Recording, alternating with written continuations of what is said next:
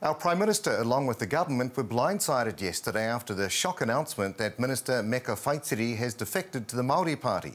Speaker of the House, Adrian Rurafe, has reiterated that currently, for parliamentary purposes, Whaitiri is still regarded as an independent Member of Parliament. So where did Labour go wrong, and how did the treatment of Whaitiri accelerate her crossing the floor to Te Pāti Māori?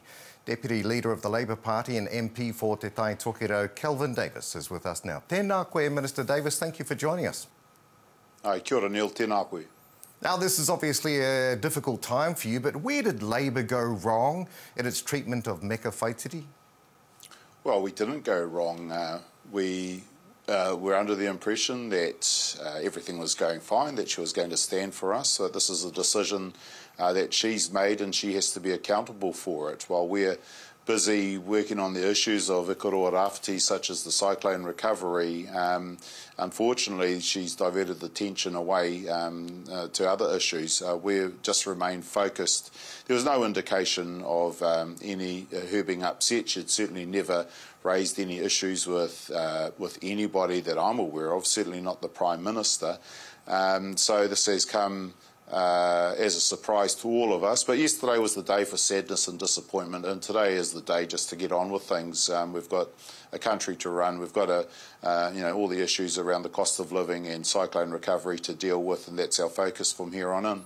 Minister, from the outside, it looked like Meka Whaitiri has done her time serving a large Māori electorate as a minister and for her indiscretions in 2018.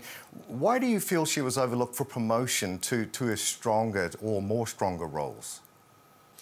Well, those are questions for the Prime Minister, but we're all working as a team. We all do the same, serve large Māori electorates. We're all putting in the effort. We've seen other Māori come through. We've got the biggest Māori group of ministers in the history of Aotearoa. And, we're all doing our bit to make sure that we serve not just our constituents, but make all of Aotearoa a better place for everybody. Her reasons and her decisions are hers and hers alone. We haven't heard the reasons. We haven't heard any of the thinking. She certainly hasn't spoken to anyone, and I'm sure over the coming days, the reason we'll hear reasons, but I think they're the reasons you have when you don't have a real reason, is where I'm getting at. But like I say, we're just going to get on with things and carry on running the country as people expect of us.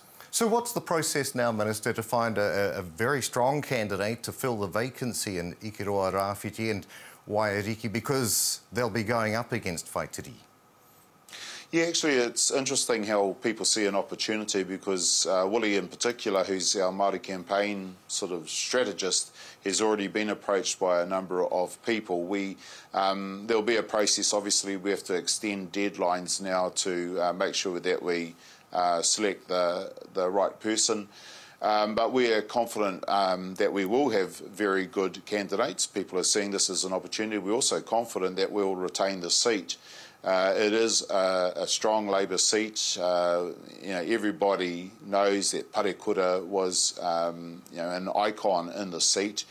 And the other thing is people got to remember, and MPs shouldn't forget, that we're actually nobody without our party. I didn't get to be the MP for Te Tai Tokerau because I'm Kelvin Davis. I got there because the Labour Party got in behind me.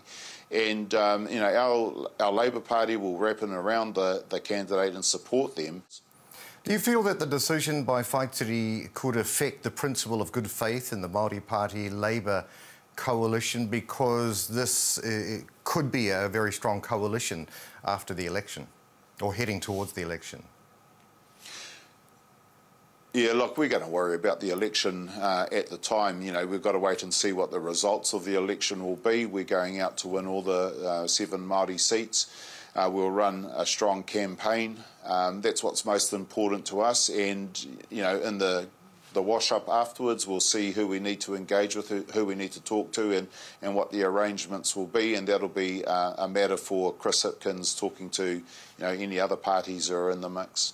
And you're comfortable with where the Labour Party is currently? well, we could have done without the events of the last 2 or 3 days. But like I say, the whole caucus, we were saddened and disappointed because here's a colleague that we worked with for a number of years has decided that she wants to be elsewhere. But we're just going to get on with things, and I don't really think it's changed anything in our approach or the way forward. We just have one less person in the House who's going to be voting for us, and we still have a majority, so we just get on with things. Deputy Leader of the Labour Party and MP for Te Tai Tokerau, Kelvin Davis, thank you so much for your time today. Ngā mihi. Kia ora, Neil. Tēnā koe.